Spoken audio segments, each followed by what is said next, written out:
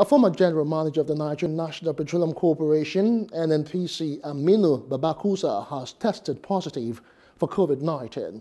The defense counsel Obinna Mbata informed the court that Babakusa was unfortunately absent in court because he tested positive. The Economic and Financial Crimes Commission, EFCC, charged Babakusa alongside a former National Security Advisor, retired Colonel Sambo Dasuki, Acacia Firms, Acacia Holdings Limited, and Reliant Referral Hospital Limited with a 32-count bordering on misappropriation, criminal breach of trust, dishonest release, and receiving various sums of money.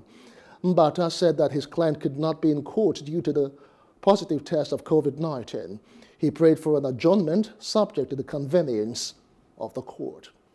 Hello, hope you enjoyed the news. Please do subscribe to our YouTube channel and don't forget to hit the notification button so you get notified about fresh news updates.